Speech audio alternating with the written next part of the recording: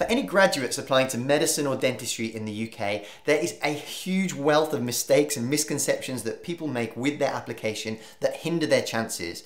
For medicine, it's already incredibly competitive, 34 applicants to one place. So really we need to make sure that we're avoiding any major mistakes and just nailing every aspect of our application to really stand out and get that place.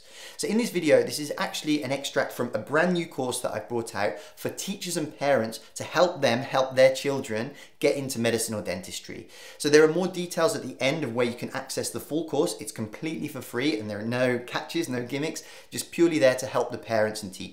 So if you are applying, no matter what age you are, even if you're in your 30s and above applying, this is something that will still help if you give it to your teacher or parents to help them help you with your application and how they can support you best. So like I say, keep looking at the end to find out more resources to help you with your grad application. But otherwise, here are some of the common mistakes that you should make sure you avoid when applying to either medicine or dentistry as a grad. Enjoy. Myth/misconception that I want to talk about is around people applying as graduates. Now, as undergraduates, sometimes people think if they don't get the mark and they want to go on and maybe do a biomedical sciences degree, that this is the best way for them to kind of not delay and just get a degree and then come back and study medicine later and apply as a graduate. Now, this is something that isn't necessarily a given and sometimes I would say possibly a mistake, rather than people who maybe take a year out and then reapply again and try their chances for a second time. The reason is because once you go from an undergraduate applicant, which has for medicine around at the moment about a 16 to 17% chance of getting in, 15% at the moment of filming for dentistry. However, then when you go over to the grad side of the coin, you're going from those percentages to a 34 applicant to one place, so less than 3% chance of succeeding. So people think that it makes sense to go on and do a degree and come back and look at the medicine or dentistry thing later, but I'm telling you that you suddenly take those odds and make them much more difficult if you are going for that option. Now, of course, you can understand that people don't want to waste a year. People want to get something out of the time that they're waiting and want to get that degree, and that makes total sense. But from a pure, if your goal is to get in and become a doctor or a dentist and that is all you want, then it is worth considering that it's maybe not a given to go straight into a degree when you could spend that time focusing on a second application. Another area that people get confused often is when they are considered a graduate applicant.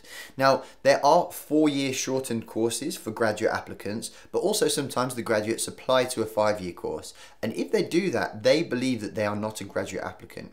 However, that misconception is completely wrong, because when you are applying to a 5-year course, you are still considered as a grad applicant. So let's look at an example. Let's say Southampton University, and I'm going to simplify these numbers so they're not accurately reflecting the current university places, but let's say that they have a 40-place 4-year course, so 40 places available for their graduate 4-year program, whereas they have 200 places for their 5-year program.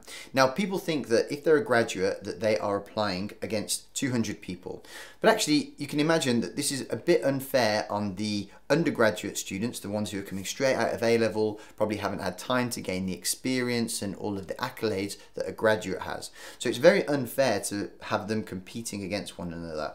So what the university will do is they will take a small subset, so that could be 10% of those places, and allocate that pool to the grads. So then people are competing for those 20 places.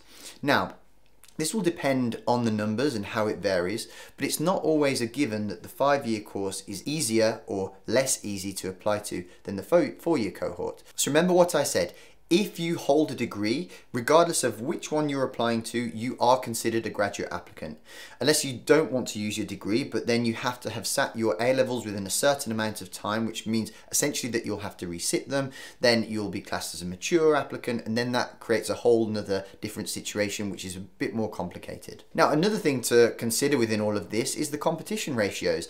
Let's say that in this example that I gave before, it's not 10% of the 200, but actually 20%. So they have 40 places on the 5-year course. They also have 40 places on the 4-year course.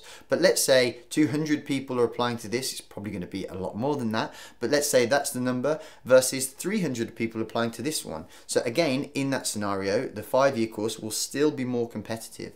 So this is what I mean by it's very nuanced, and medical school selection that we're going to talk about later is a very big part of this, particularly for grads, but it's not just a given that people will say, oh, the 5-year course is easier to get into. Sometimes that's the case, sometimes that's not the case, and we have to be intelligent about where we're applying based on those numbers. Now, one part where the 4-year versus 5-year course currently does matter is that of funding. So if somebody holds a degree and then goes on to do a degree on the 5-year course, this is considered a second degree, and therefore they are not eligible for student finance for help with the fees, so they have to pay that out of their own pocket. However, if they're applying to the 4-year course, this is considered a continuation of studies, and therefore you are eligible for help from student finance. Now, this is all predicated on people being allowed based on their home country student finance policy. It gets quite complicated, so I've made a video that goes into it in depth on YouTube, which I can link to in the description below.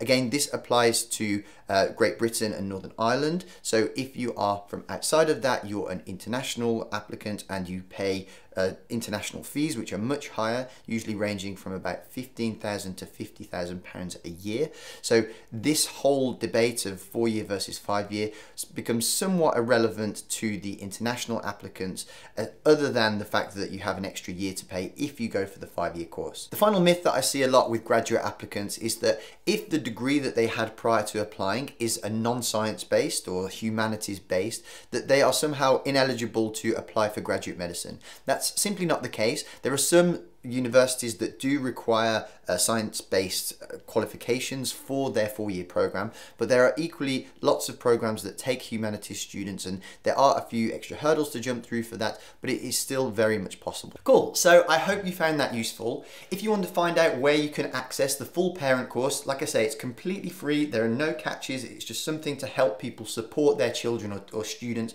when they're applying. Check out this video here for where to access it. Otherwise, if you would like some more grad specific information, we've got an entire grad playlist here to help you with your medicine or dentistry application. So thanks for watching, and I'll hopefully see you in one of those videos.